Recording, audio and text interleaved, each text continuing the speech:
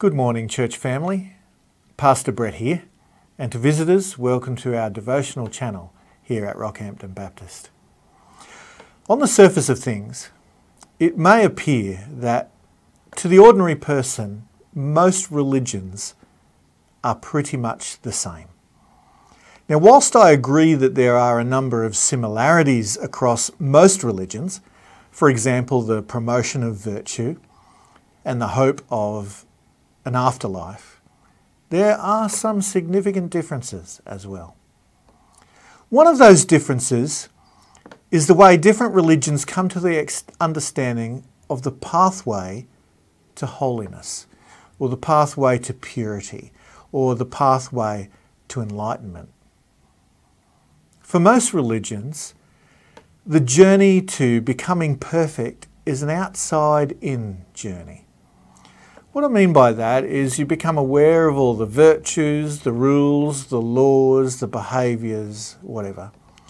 And you apply your willpower and self-discipline to those things so that eventually you might reach that goal of becoming like this or like that or acceptable to God in some way. Over time, enough willpower and enough obedience leads you to this ideal. Now, the problem with that journey of holiness through virtues is that it eludes most of us, all but the very pious and most self-disciplined people. Now, on the surface of things, it might appear that Christianity is the same. Learn the words of Jesus, be aware of the teachings of Jesus, and try and follow those as best you can. But this understanding of Christianity misses the most important ingredient. You see, the gospel of Jesus Christ approaches holiness in an entirely different way. God knows we're not perfect. God knows that the condition of our lives is borne out by a problem in our very souls. And we just don't have the resources of changing that. No amount of obeying laws or self-discipline can actually fix the inner problem of the soul.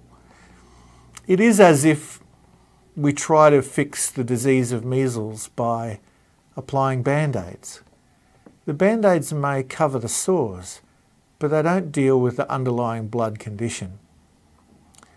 And rules and standards and religious practices are similar. They give us something to do that's virtuous, but they don't fix the underlying problem of the soul. Obeying laws will never produce holiness deep inside where it needs to. So, according to the gospel of Jesus Christ, God, through our faith, comes in himself through the Spirit and cleanses our soul. He washes the inner parts of our conscience, of our being, our souls, our spirits. And as we respond to that cleansing over time, his Spirit brings change within us. There is fruit. It comes out naturally. In Christianity, therefore, holiness is not something we earn or attain to. It's a gift, something given to us. Now, the Apostle Peter knows this all too well. He had his fair share of mishaps. So boastful about his loyalty to Jesus, he claimed that there's nothing that could happen that would make him question his loyalty.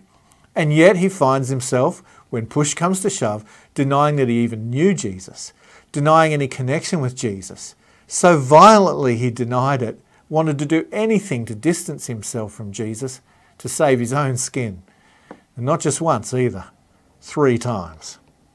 Yet, there was an encounter with Jesus after the resurrection where he was forgiven and cleansed.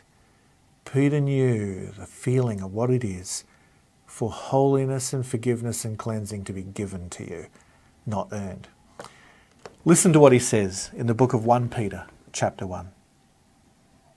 God the Father knew you and chose you long ago, and his Spirit made you holy As a result, you have obeyed him and have been cleansed by the blood of Jesus Christ.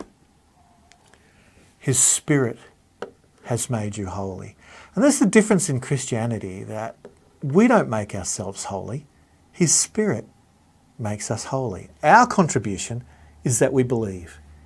We believe Jesus Christ is the Son of God, that he died for our sins, that he rose again. We accept and believe this, and the Bible teaches the Holy Spirit then comes to cleanse the innermost parts of our soul.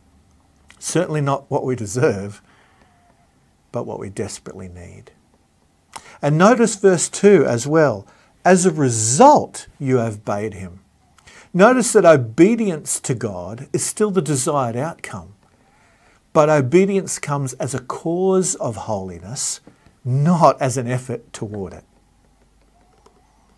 He does the changing from the inside out, and our lives are perfected by the Holy Spirit. And the fruit becomes obvious. I want all Christians everywhere to realise that the journey is not about pretending to be good.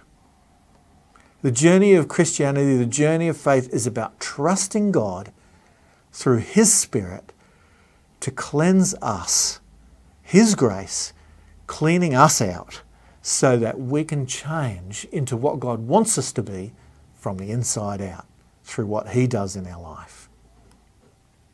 It's your love and thankfulness to God that will make you more like Jesus, not your willpower. He is the one that does his work in and through you. Let me pray. Our Lord, our response is only one of thanks. We can't do anything else except thank you. And though you expect us to keep in step with you and walk with you, Lord, to let our consciences be purified by your word and your instruction, to pay attention to your promptings, we know that it all comes from you and from the inside out.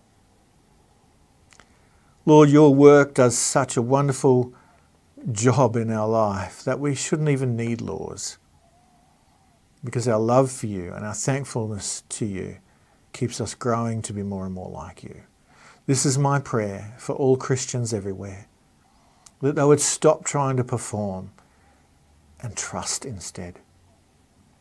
And so, Lord, we give this to you, our holiness. We thank you that it is a gift, and we thank you that it's working its way out in reality in our lives. We thank you in Jesus' name. Amen. Well, keep walking with God. Keep talking with him. Keep reading the Word of God and listening to what he might say through it.